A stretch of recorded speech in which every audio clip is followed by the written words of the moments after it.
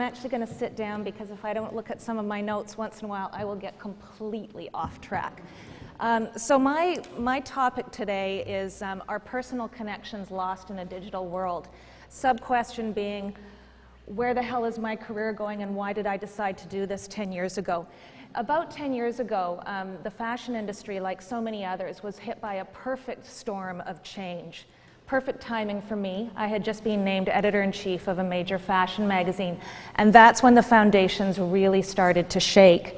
You know, little did I know at the time, but I was at the beginning of a really disruptive period of communication.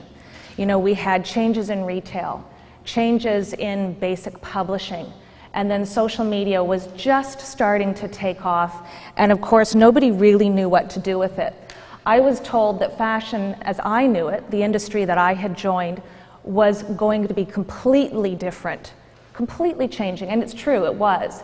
But I was also told that major digital brands coming in would wipe out the need for a personal point of view, which was completely wrong. Took me a while to figure that out. You know, it was the beginning of a hugely exciting time, and that democracy in fashion really did introduce a new form of personal communication. Our emperor does wear digital clothes. So 10 years later, you know, from the time I had that first question, an industry that was once completely intimidating is now really exposed. Fashion has never been more democratic. You know, I think of things like television shows like Project Runway and how quickly that developed into personal style blogs and omni-channel communication. Individuals can vote on what we like. We have a say. We can be fans. We can curate our own collections online. We're no longer dictated to. You know, I remember when I was a kid, my mom saying, well, your skirt must be exactly this length. Now nobody cares. And I think that came from just this big change in how we view ourselves and others. You know, magazine editors are being squeezed out of their front row seats by savvy bloggers who dress like, you know, crazy people, but they have millions of followers online. It's such an interesting new vision and voice. You know, we've thrown open the doors to a whole new world of integration, and it's only just begun. Now, I've had, you know, a really unique opportunity to view this business, and fashion is really an interesting business. I'm sure from the outside it looks incredibly crazy, and it is. So I first started, you know, reporting from the front row as a traditional brand editor, and now I'm really able to see how the backstage works in this newly created role that I have at Holt Renfrew as Vice President Fashion Editor, one of the finest luxury retailers in the world.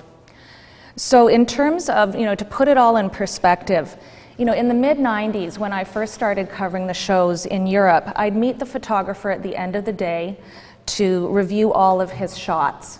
We would sit for hours hunched over a light table looking at thousands upon thousands of slides.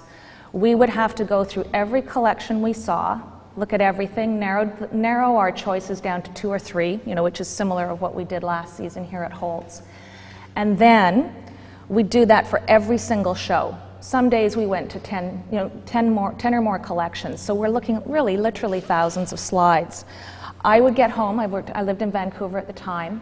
After all the fashion weeks were over, I would write one big report. It would be published in the Vancouver Sun newspaper 3 weeks after the shows happened, and it was presented as news. So, you know, let me tell you how quickly things have changed now. So, you know, I started in print, and now that's just one medium I work in. You know, today I can have a front row seat from my office at Holt's head office. We're at the corner of Bay and Bloor downtown, and I can watch shows as they happen a world away. You know, these are our Holt's Instagram page. I can capture shots that happen from someone's live stream or on style.com, post it to our accounts. When I'm on a catalog shoot, I can post an Instagram video. I'm curating content in a completely different way from all of this information that's coming at me from around the world, 24/7, it's all coming through my phone.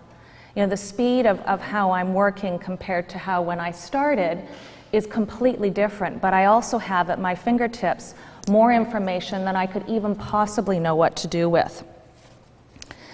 So, you know, every event, every new designer launch, every promotion at Holt Renfrew is viewed from all of our channels. Our catalogs, our website, our social media platforms make us a storyteller who can connect directly with customers. So one thing that we introduced this past season is we revived our print catalog. And at the time somebody said to me, well, you know, print is dead, magazines are dead. Parts of that I agree with, but there's something about a print catalog. What we did is we used the opportunity to make it more special, more luxurious. We used top international models, one of whom was just named to the Forbes top 10 list of highest paid models in the world. You know, I can only imagine how much she makes.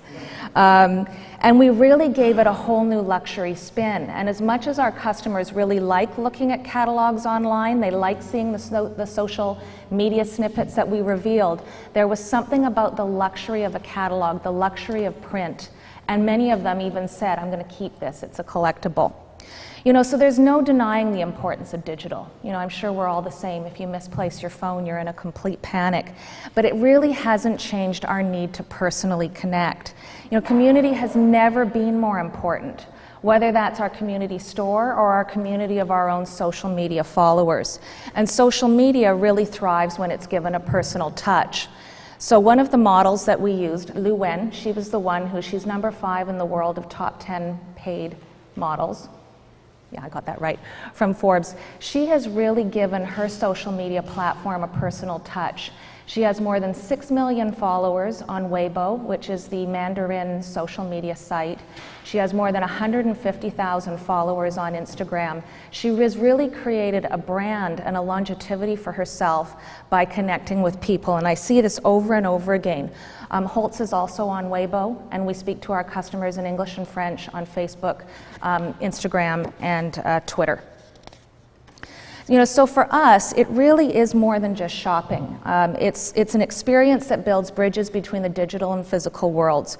Retail really is a stage. It's an entertainment center. So one example of how we're combining digital with a personal shared experience is a new beauty bar that we have at our newly renovated store in Yorkdale. So you'll see on the slide on the far left there, that's the beauty bar. So there's nothing more personal than having, you know, the ladies here will know, than having a makeover, having a makeup artist right in your face, changing your look for you. You can go to any one of the counters we have in Yorkdale, then you can go to the beauty bar and there's a camera in the screen on the far end. So you can take your picture, you can choose to share it on the big screen behind the bar with all of the other customers, or you can have it emailed to you so you can share it on your social media sites. So now, the customer is the editor. She's creating her own content and she's deciding how and when she wants to share it. Another really great example we had of a huge retail success where we bridged the digital and physical worlds was a special event with celebrity footwear designer Christian Louboutin. Now Christian, he's from Paris. He has a very large social media following of his own. But there was nothing like the experience of coming in and meeting him. You know, if you see that flash of red soul that, you know, is seen on all the red carpets everywhere, it's by Christian. We had more than 350 people come to meet him, including some people who lined up at 8 o'clock in the morning, bringing their Louboutin shoes, which can run up over $1,000. You know, yes, men's shoes can be over $1,000.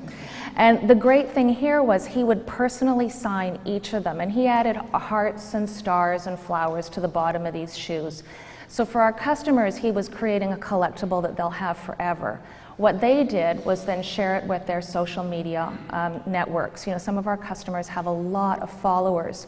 We also built a video program and a social media program that supported this event, plus his exhibit that was at the Design Exchange this summer. And it really was a great example of how we could create an experience that was great for sales, but that also really worked in with our digital platform. So that's Christian. And then we've also partnered with some really great digital personalities who've built really exciting personal brands with just a brilliant idea, a camera, a laptop, basically nothing. A good example of that, the girls from the Coveteur, Man Repeller, Erica Behrman, known as Oscar PR Girl. So Erica is a 30-something PR pro from New York, and she has completely created an incredible brand for herself and brought a new vitality to Oscar de la Renta. So she's his senior VP of communications. Oscar has been in business for more than 50 years. He's dressed everybody from Hillary Clinton to Taylor Swift. So we invited Erica to come to the store when we had a trunk show of Oscar's clothing. We had so many young women come to meet her. They couldn't afford anything from Oscar de la Renta yet, and may never be able to, but they wanted to meet her.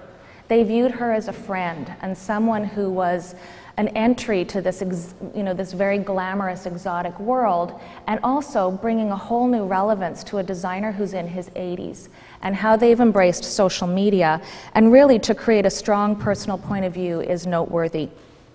So, international brands have been created by featuring an outfit a day on a blog. Just someone, here's my new look for the day, here's my camera, now I've got this massive international brand. So just to give you a second, back up for a second, when I first started covering the shows in Paris, nobody cared what the audience was wearing. Today, you have to pass through a gauntlet of literally dozens. I think if you just click through, right through, Jane, there's 3 of them. You have to pass through a gauntlet of literally dozens of street-style photographers anxious to take a picture of what these crazy people are wearing. Like, seriously, who would ever wear that stuff out in real life?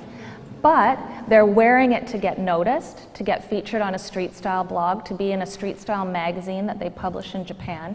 It's how they're creating personal brands. Some of these women aren't even invited to the shows. They're just coming to be seen, they're getting their pictures taken, they're then sharing them with other people.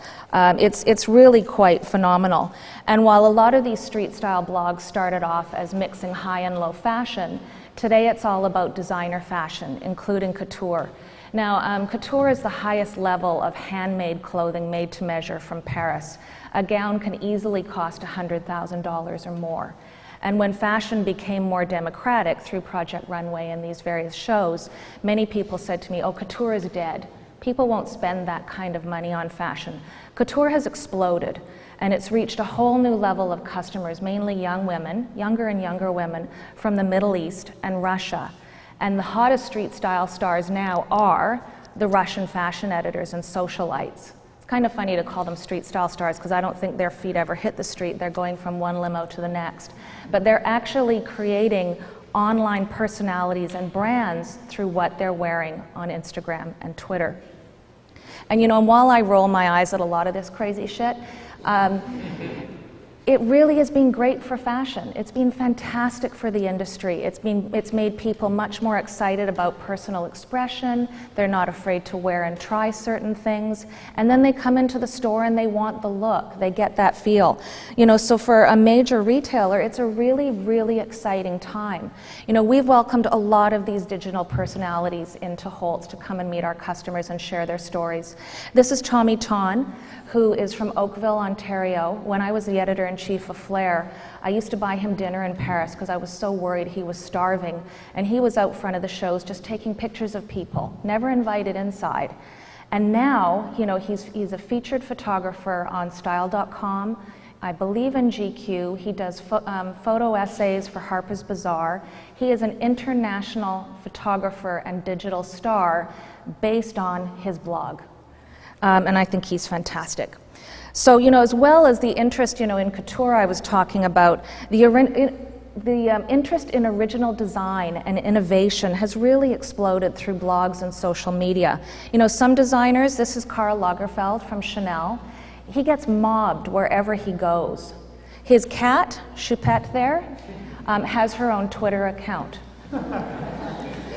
So, to answer my original question, personal connections have not been lost through to digital integration. My job as an editor is so different from where it was when I started and is going to continue to change at a hugely rapid pace. I can't wait. I think it's so exciting. I love Twitter and Instagram and Pinterest, and I think it's just terrific. But digital on its own can be very, very isolating, and that's where my role comes in at Holt Renfrew.